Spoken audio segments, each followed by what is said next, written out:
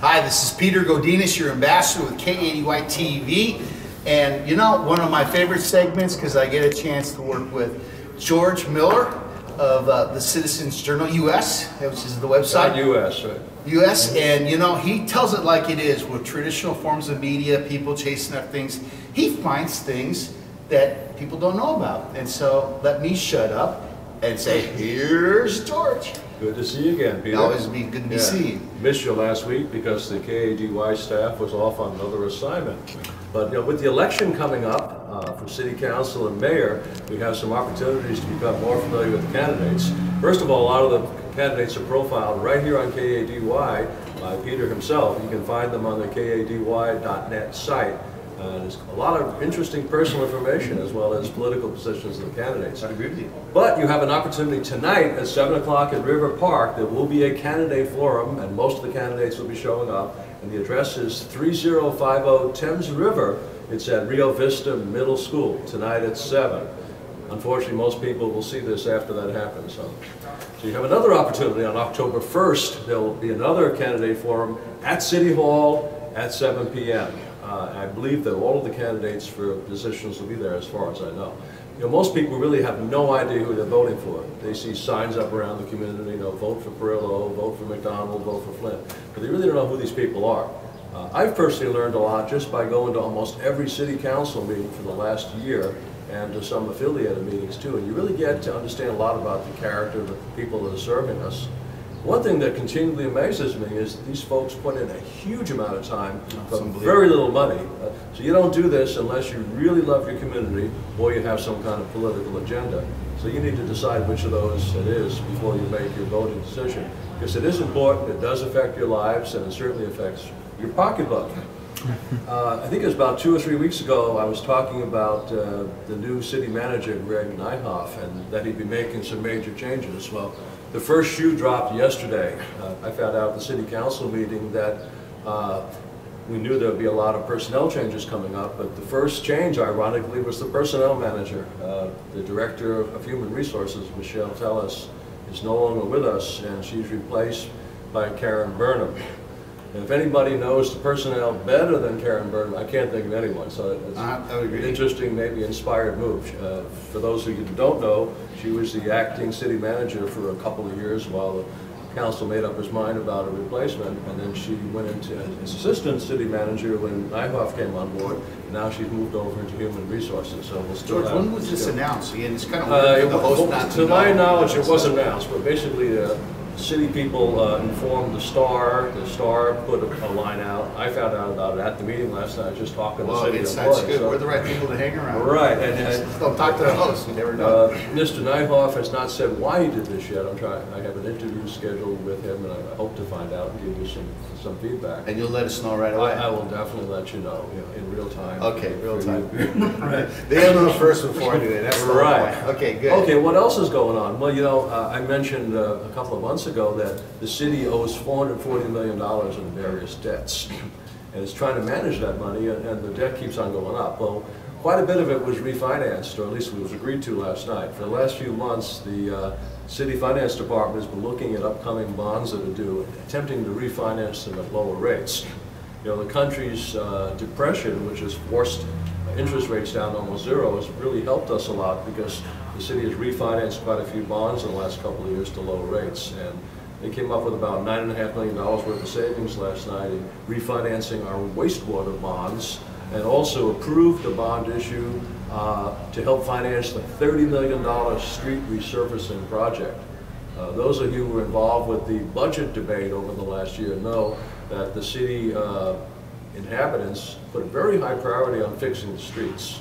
The closest major street to me is Harbor Boulevard. The potholes are absolutely awful. It's the worst in the city. And I finally found out they're going to start resurfacing that in October. So I'm personally happy. And for those of you interested, there's a chart of all the street resurfacing projects that will take place. And that project is supposed to be completed by January of 2017. But we have to borrow $20 million more to do that. And the other $10 million is coming mostly from Measure O, which is a sales tax increase that was enacted, I don't know, about 5 to 6 years ago, I guess. So much on the financial end. Unfortunately, there's a downside to all that. I saw on the agenda there's a 6% wastewater utility increase slated to go into effect. It was supposed to be discussed last night, but somehow they never got to that agenda item before 11 o'clock when the meeting broke up. Also, I don't recall if I talked about it because the meeting, our session was canceled, but we have discussed before that there have been several rather high-profile killings of people by the police, some for very good reasons, some for not very good reasons. And there's been sort of a groundswell movement by citizens showing up at demonstrations, coming to city council meetings and raising hell. And it finally bubbled over recently. The city commission on, I don't remember the name of the commission, the Community Relations Commission set up a subcommittee called Public Safety, which was studying that very issue.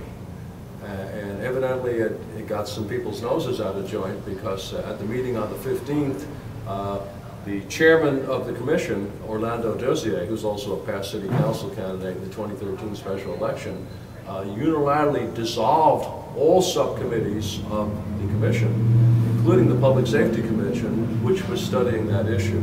And it created a huge amount of pushback. And last night that came up in the City Council for the first time. The City Council agreed in principle to hold a public forum to discuss some of the public safety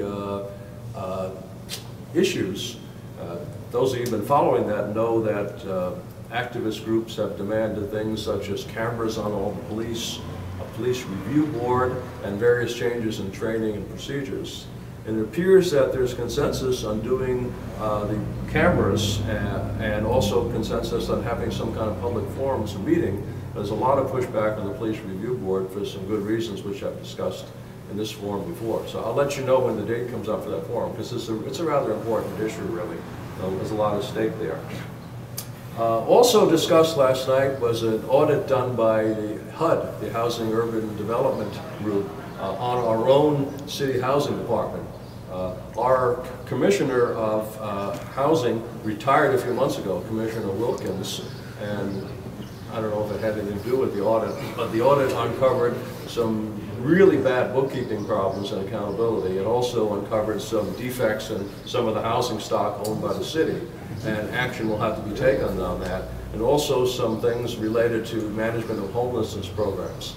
So to make a long story short, a lot of that's been moved from the city to the county along with the funding, and that's by the way endorsed by the Homelessness Commission, which feels that's actually a good move. A consultant by the name of Bob Dice was hired to study the whole thing, came out with a report, presented that report last night. It's too long to discuss here, but you can access that online by going to the Oxnard City Council, looking at past videos in case you want to sit through a 5-hour show. The benefit of coming here is the 5 hours gets boiled down to 11 minutes. Kind of net it out, right? Net it out, right. Another big thing that happened is that the city presented a progress report on the coastal plan for the city. And it would probably take me several hours to describe the coastal plan, but suffice to say that it addresses the use of the coast in terms of parks, the location of power plants, which the city's trying to eliminate, the development of Ormond Beach, which has been a long 20-year struggle to take a bunch of different parcels, stitch them together. We now have a full-time unpaid caretaker there. We have a botanical gardens manager. We have many different study programs from universities of the abundant bird life there. Eventually they want to make it into a park. So that's part of the commission's plan. The most controversial portion of that was a so-called sea rise study. Those who are proponents of global warming believe that the sea will rise up and swallow up the entire community here if we don't do something about it. So the city actually commissioned a plan to study the effects of sea rise. And there was quite a bit of lively debate about that last night, to be sure, because the sea rise already predicted has not occurred. So there's obviously a disconnect there someplace, and people want to know where the $450,000 for that and related studies are going. The only other controversy which wasn't discussed was the location of the power plants.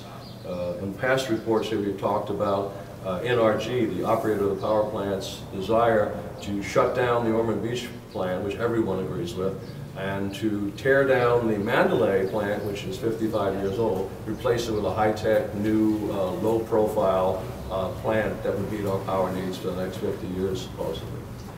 Not so much for that. On a lighter note, we had a celebration last night of 50 years of sister city relationships with Ocatlan, a Mexican city, and there were people there from Ocatlan, and they talked about how the different cities help each other out and stuff like that.